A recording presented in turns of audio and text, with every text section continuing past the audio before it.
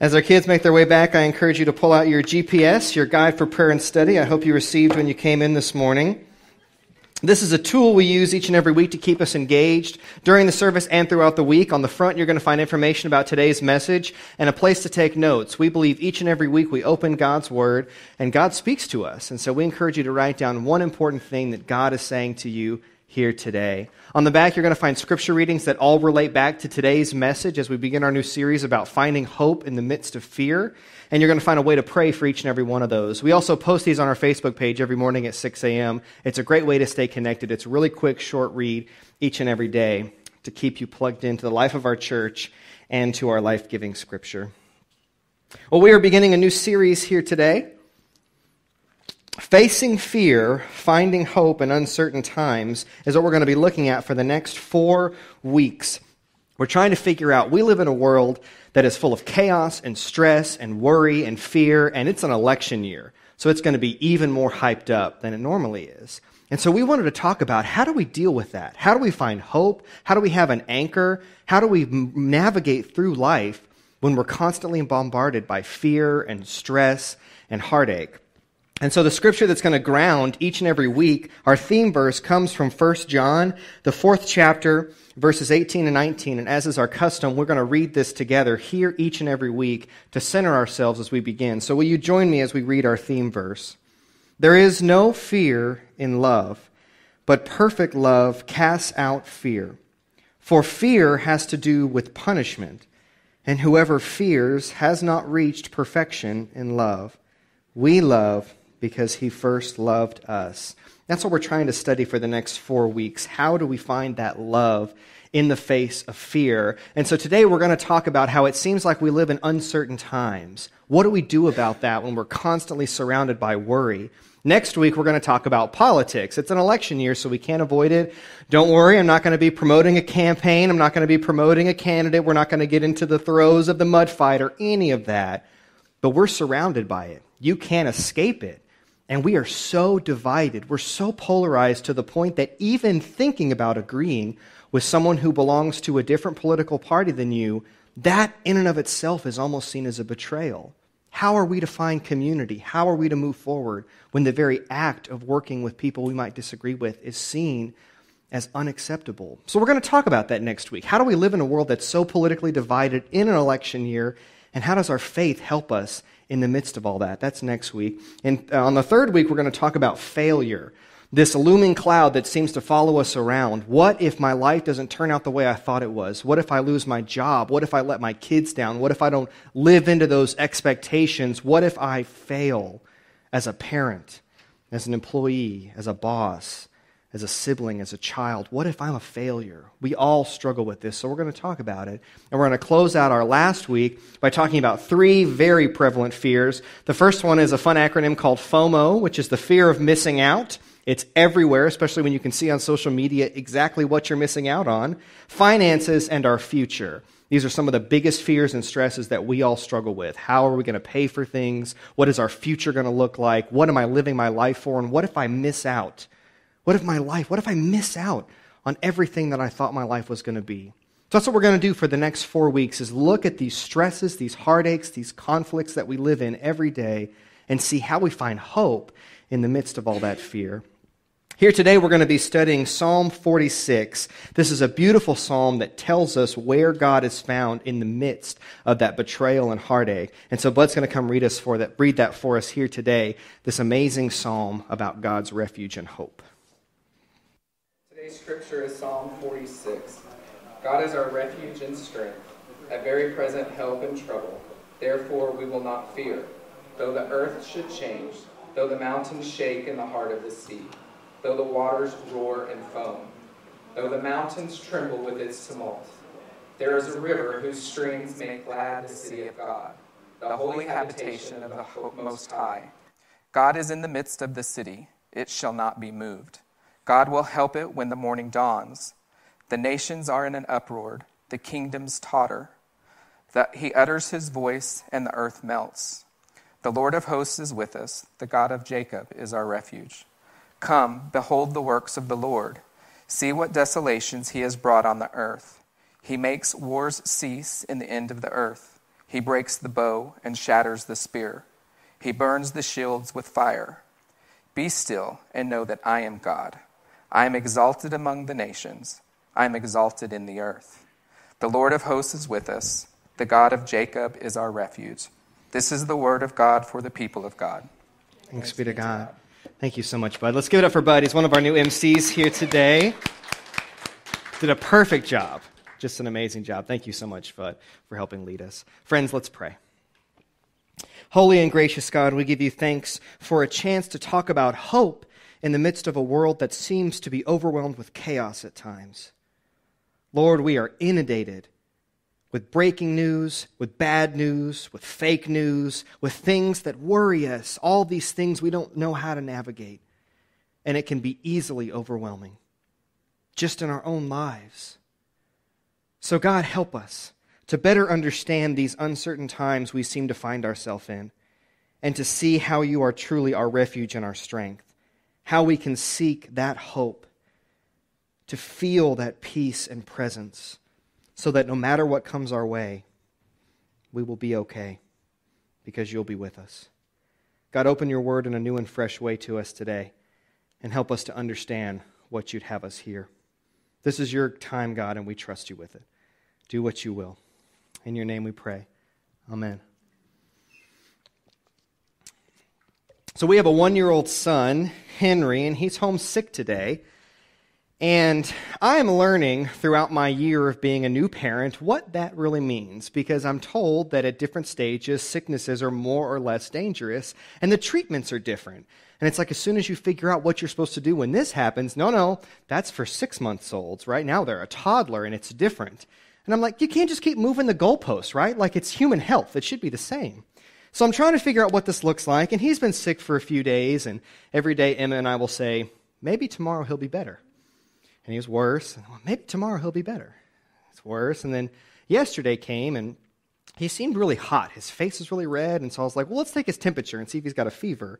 And we have one of those fancy, like, where you just, like, rub it across the forehead of the baby and some voodoo dark magic tells you what his temperature is. And so he pulled it across his forehead, and it said 103.5. Now, you got to know, I don't know anything about what is good and bad. I just know over 98.6 is bad. And so I see 103.5, and I panic. My whole body tenses up, my palms get sweaty, and I turn to Emmett, and I go, it's 103.5! His brain is boiling! He's going to die! We got to go to the hospital now! She went, what? And I said, he's dying! And she said, from what? I said, I don't know. His brain, his insides are just cooking. And she said, what do you mean he's cooking? And I said, his temperature, it's 103. So? It's just a fever. That's not dangerous? No, you don't really worry until it's over 104. It's okay.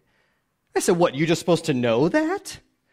Is it like a rule or something? She's like, I don't know. Yeah, I mean, you read about it. I don't know. You're prepared as a parent. And I'm like, don't say that. You're prepared as a parent, like I'm not. All right? But let's pretend I'm not. So tell me what that means. So he talked about it, and he was okay. Needless to say, he's just fine. But that wasn't enough for me, right? So I'm calling all the doctors we know. We have 3 really close friends who all became doctors, and 2 of them are pediatricians. And I said, Emma, I love you. I don't trust you. Medical professional, tell me that this is, okay. And my friend's like texting me, like, does he have a rash? What does it look like? Send me a picture, which is just stressing me out even more. And I'm like, oh, God, he's going to die. He's got, like, malaria or something. He was okay. He's fine. Today he's back to, taunting the dog and throwing things. He's just sick. But it's amazing how fast that fear grips you. It changes your body. Your muscles tense up. It overwhelms you so fast.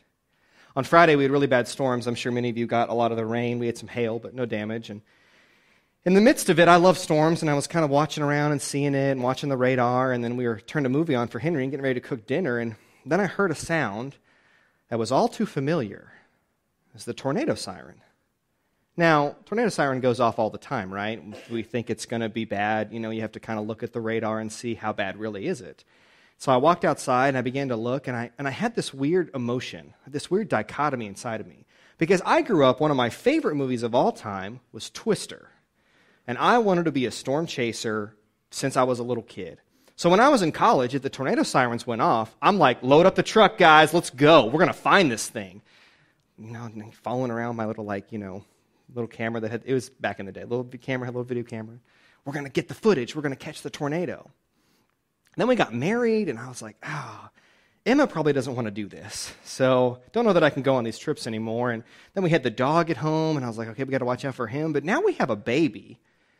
And so I'm like going into lockdown, into the world mode. I'm like, Emma, all right, the tornado comes. We got to go into the middle bathroom, into the tub, grab the baby. And she's like, I know what to do when a tornado comes. And I'm like, don't say that so calm.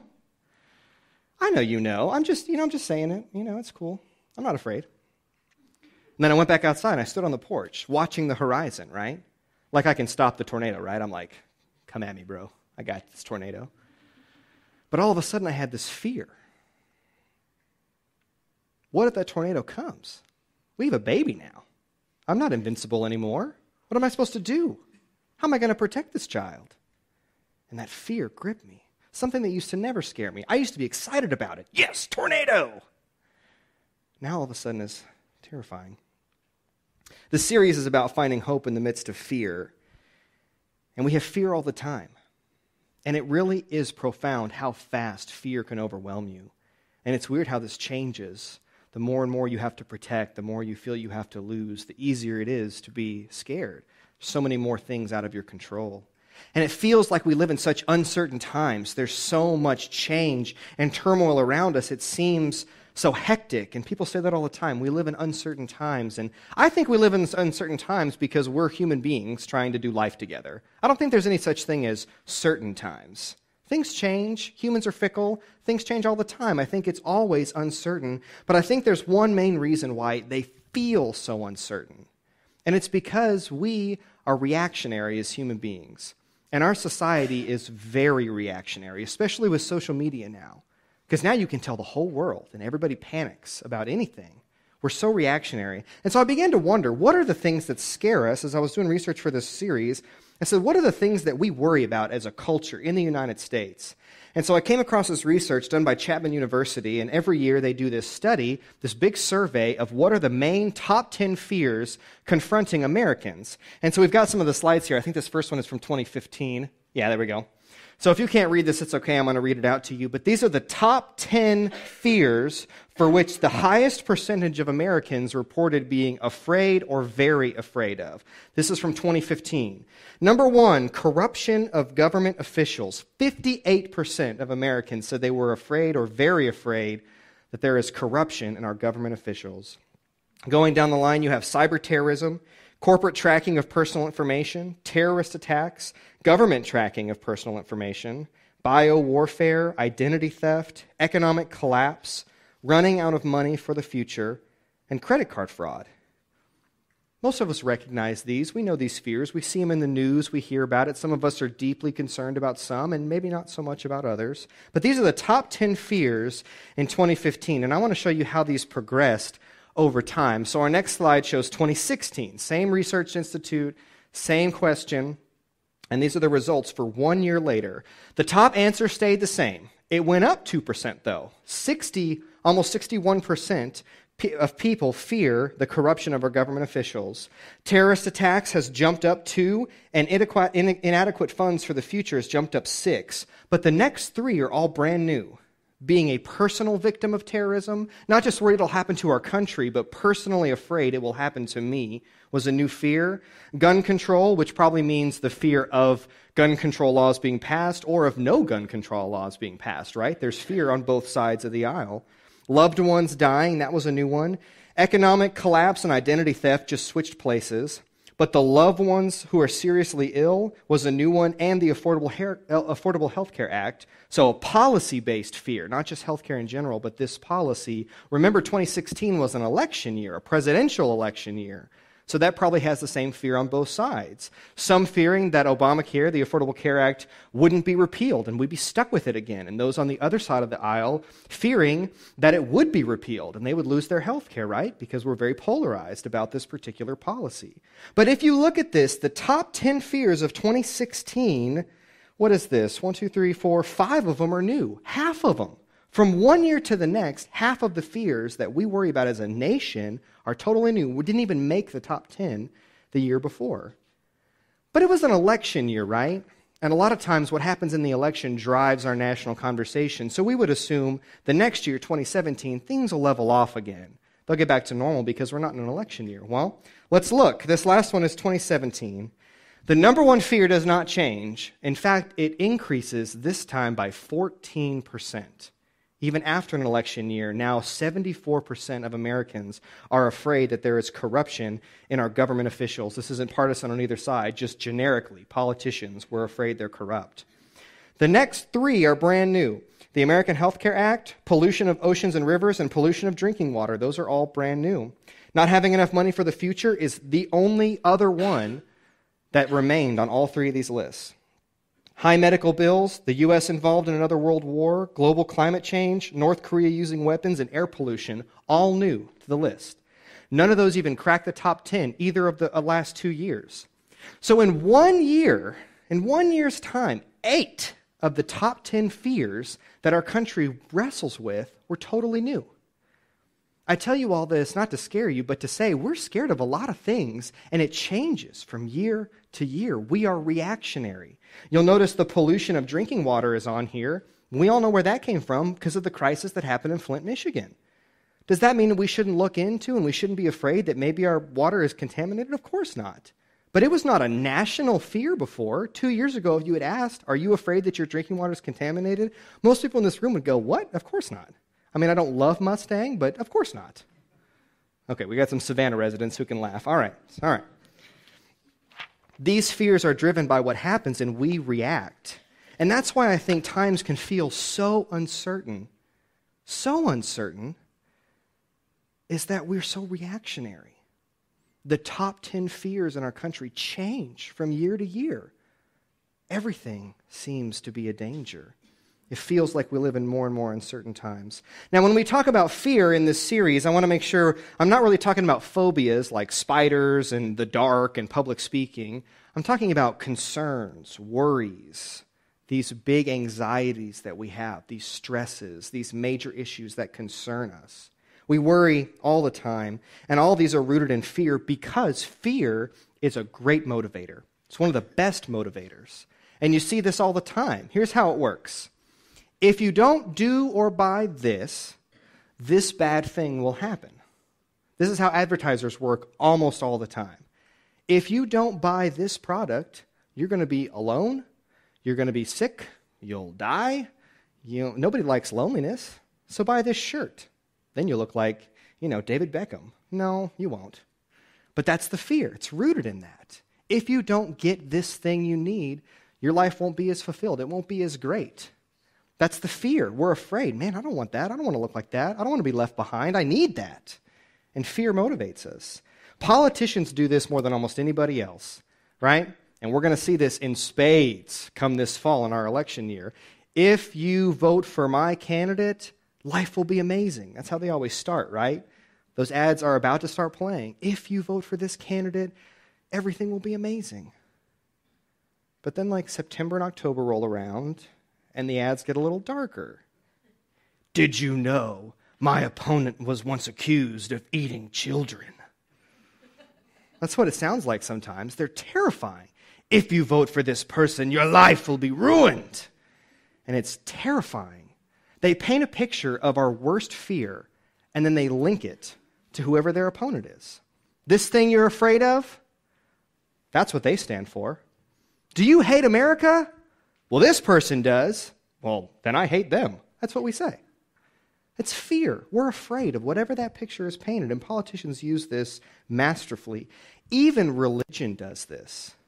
Even religion has been doing this for thousands of years. If you don't act this way, if you don't do this, if you don't believe in this, you'll go to hell. You'll be judged. God will be disappointed in you. If you don't do this, this bad thing will happen. And even the church uses fear to scare us into acting right, tries to scare us into heaven. John Lennon is famous for saying there are two basic motivating forces in life, fear and love. You're either running away from something in fear or you're chasing something you love. Those are the two motivations mostly for why we do things. He says when we're afraid, we pull back from life. We protect what we have. We look for safety. We pull back. When we're in love, we open up to all that life has to offer with passion and excitement. And all hope for a better world rests in the fearlessness of that open-heartedness, chasing the things we love. What motivates us, fear or love? Why do we have courage? It's not the absence of fear. Courageous people, it's not like they're just not afraid. Most of the time, great acts of courage are in defense of something we love. You see someone on the news because they threw their loved one out in front of a speeding bus and they gave their life up, and you say, how much courage does it take to do that, to step in front of someone and take the bullet for them? Well, you're protecting something you love. That's what motivates that. Of course they were afraid. But love was the motivator that they were chasing. Are we running from something or chasing something? When we look at Jesus, we see that he never uses fear to motivate people. Jesus always extends love first. He meets someone and he heals them first. He loves them. He feeds them. He prays for them. He always extends love, and then the invitation comes. Follow me. He never goes up to someone and says, I see you're blind. If you follow me and give me, so much money per week, maybe I'll heal you. He never does that. He never tries to scare people into following him. He always offers love first and says, that's what I'm about. If you're about that, come follow me. And it's amazing how motivating that is. But unfortunately, religion often does the reverse. They scare us into the consequences of acting bad, and so fear becomes the basis of our faith. That's not the way Christ ever set it up. I think one of the struggles is a lot of times we see God as this scary authority figure, someone coming to judge us and punish us if we don't act right. So imagine in a hypothetical situation that you're a drug addict. You've committed this crime, you're addicted to drugs, and you're afraid, and the way we see God is the feds, it's the DEA, it's the police coming to bust us. And they kick down the door and they say, if you don't get your act together, if you don't straighten up, you're going to be arrested and go to jail. And that's how a lot of us see God. If you don't get your life together, if you don't shape up, bad things are going to happen. You're going to fail judgment, you're going to go to hell.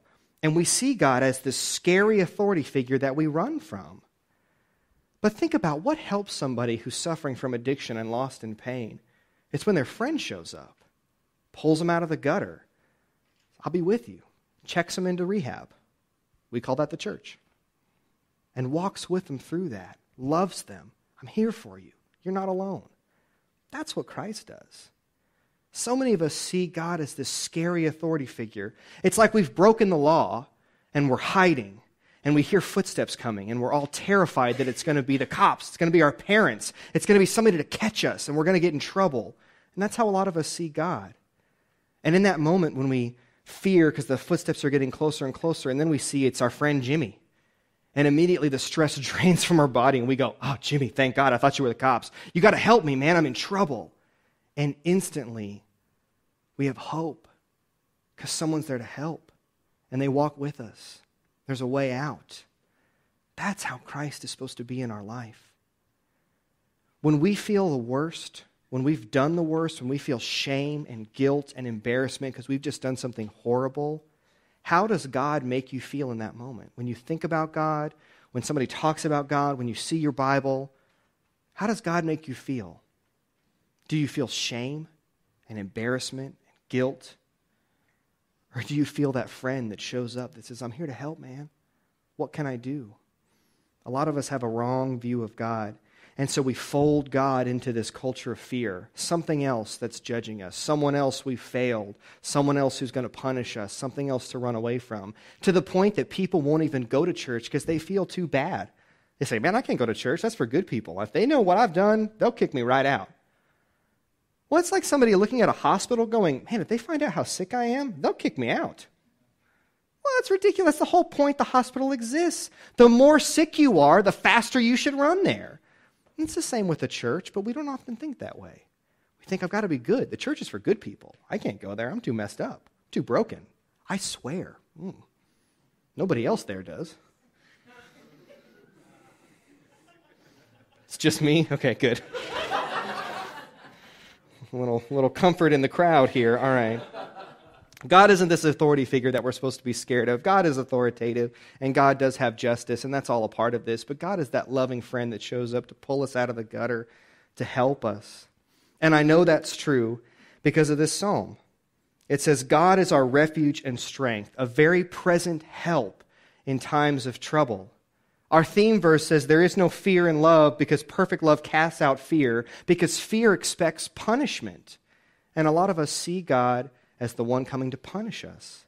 But this scripture says God is our refuge and strength. So we will not fear no matter what happens. The earth will change, the mountains will shake, the waters will roar. God will be with us, a refuge and strength.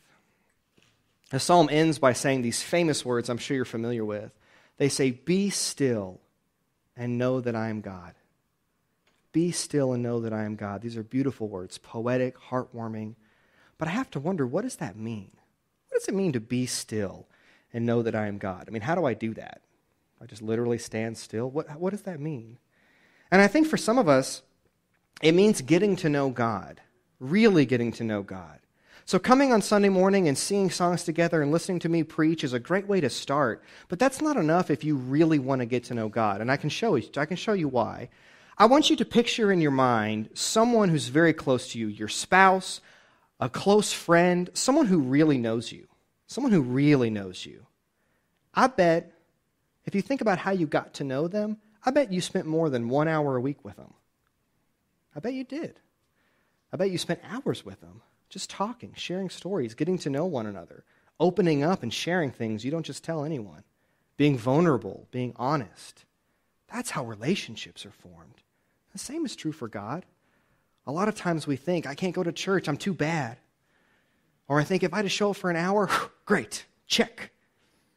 You can't build a relationship 1 hour a week at a time. It takes more.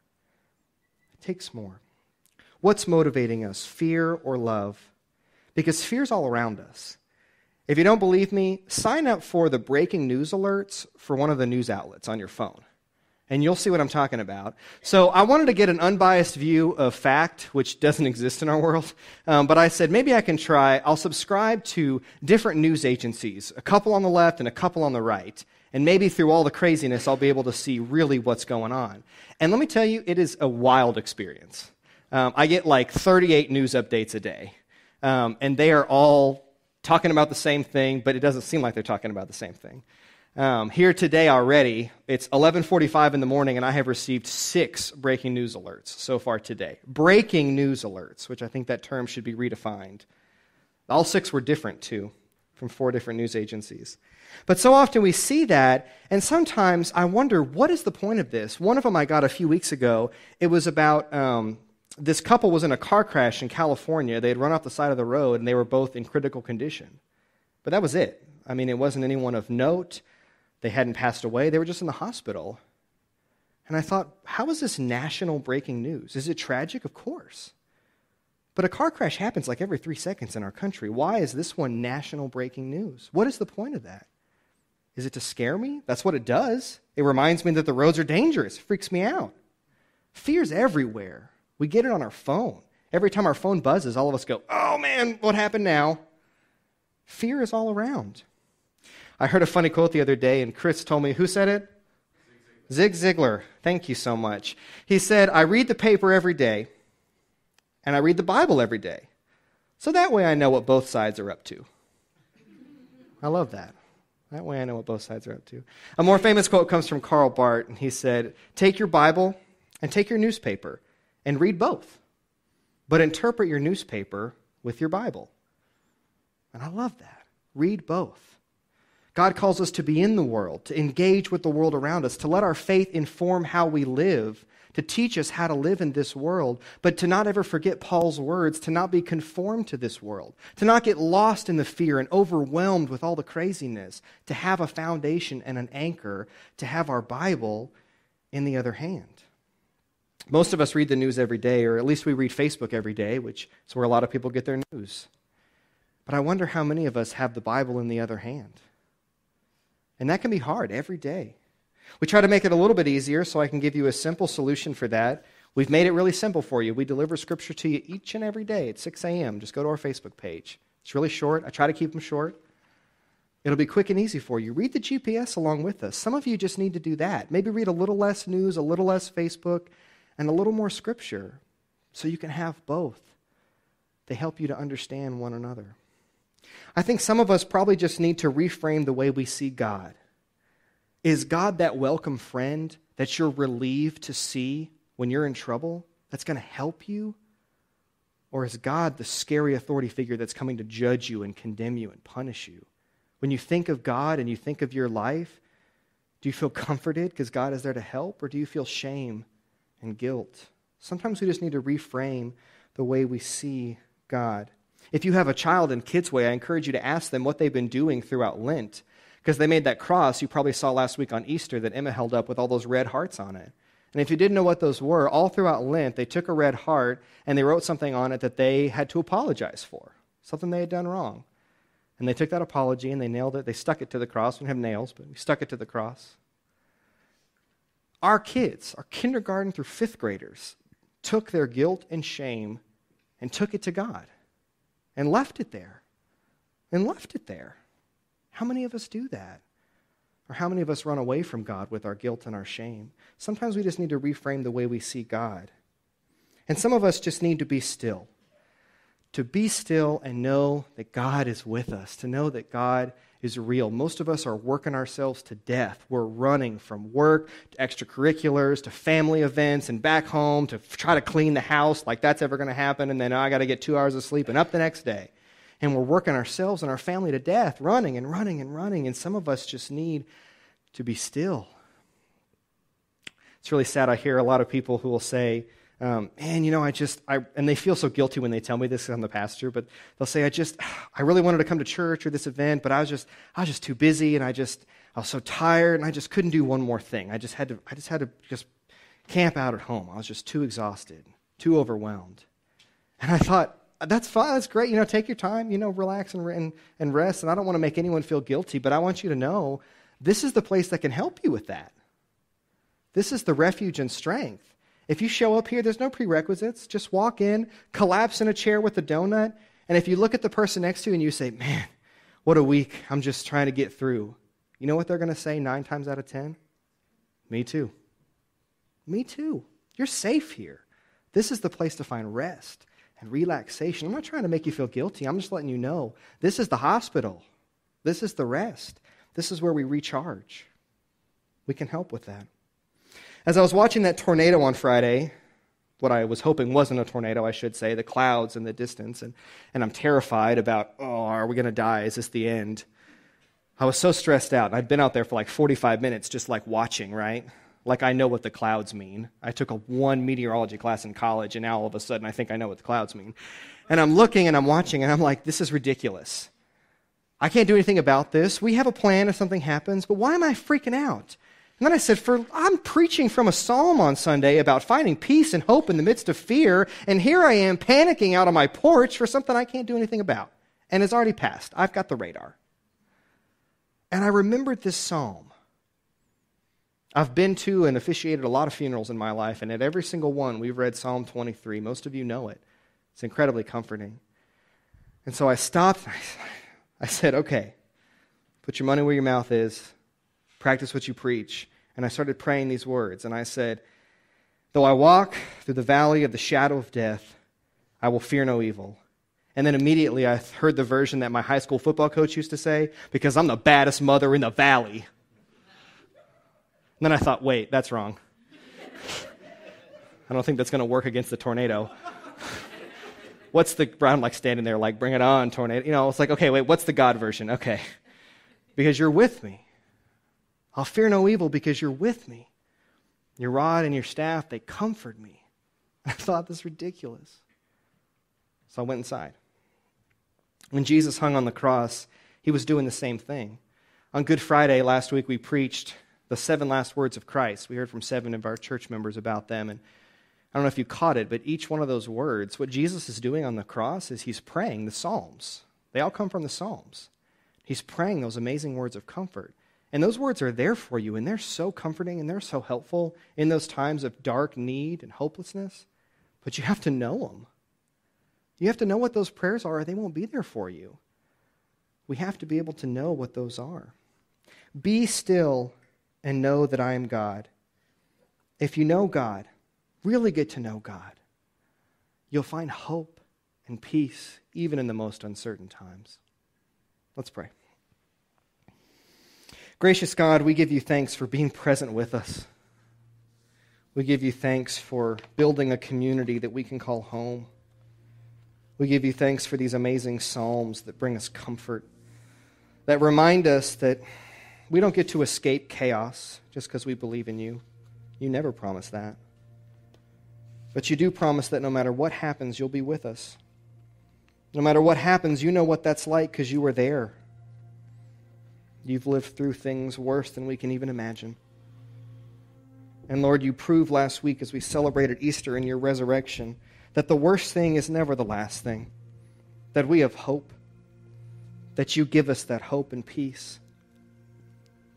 But God, it can be hard to see, especially in an election year. Everything is so hyped up. Everybody feels like the enemy. We don't know who to trust, and at times it can just feel hopeless because we're so busy anyway. We don't have time for all this. And then, God, sometimes we get that phone call and our heart drops. God, it seems like we're surrounded by stress and uncertainty and fear. And so in the middle of that, help us to find your peace. Help us to see you as our friend coming to pull us out of the gutter. Help us to see you as that refuge and strength that calms our hearts and reminds us that we are not bound to the uncertainty of these times. We have a foundation that stands the test of it all, that we can endure, that we can gather together with these people who are in the same place, worried about the same thing, stressed out about the same thing, and we can find safety and family and belonging so we don't have to do this alone. So God, help us. When our strength and courage fails us, and when our words fail us, let us remember these beautiful psalms, and let us remember the prayer that you taught us as we join together and say, Our Father, who art in heaven, hallowed be thy name. Thy kingdom come, thy will be done, on earth as it is in heaven. Give us this day our daily bread, and forgive us our trespasses, as we forgive those who trespass against us. And lead us not into temptation, but deliver us from evil. For thine is the kingdom, and the power, and the glory forever. Amen.